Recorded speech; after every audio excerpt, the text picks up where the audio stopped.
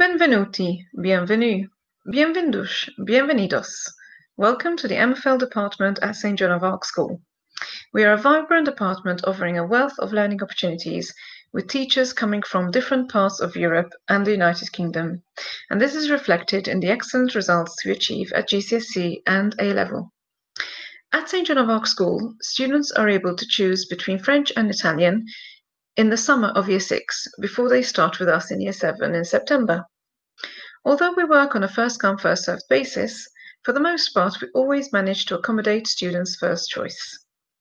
The language of choice is then studied until Year 9 using a variety of resources such as these textbooks, after which students have the options to continue with the language of choice, as well as opting to learn Spanish ab inicio, that's as a beginner. And in 2 years they are able to sit GCSE Spanish, allowing them to achieve 2 foreign language GCSEs.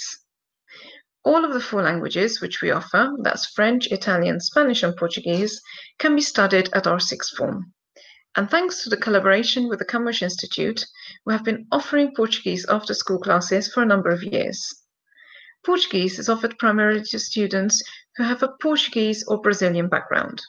However, non-native students have also successfully passed GCSE and A-level Portuguese exams.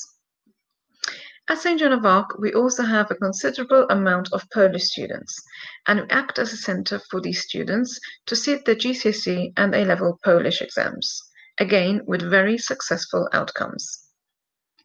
In the MFL department at St. Joan of Arc, we pride ourselves not only in teaching students the mechanics of how to read, write and listen to a foreign European language, but also to experience, through role-playing, real-life situations. Throughout the year, we organise various competitions and quizzes, namely for the European Day of Languages. We have formed links with schools in France and Italy, and students exchange letters, allowing them once again the opportunity to converse with students their own age and find out about each other's culture and way of life. For those studying Italian, we have been fortunate to take students on exchange trips to Milan, Bergamo, Ostia, Macerata and Rome, where students have been able to meet their pen pals.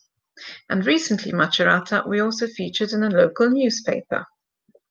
We also had the opportunity to visit the Vatican in Rome as well as other famous monuments and places of interest. We have also been able to take trips to France, namely to Paris, Normandy, and also on Christmas markets in Amiens and Lille. We have also participated in exchanges in these places. We also organise study days to places such as the British Film Institute, the French, Spanish and Italian institutes. This is from Key Stage 3 to Key Stage 5. We hope to see you soon in the department and look forward to welcoming your son or daughter to our little Europe.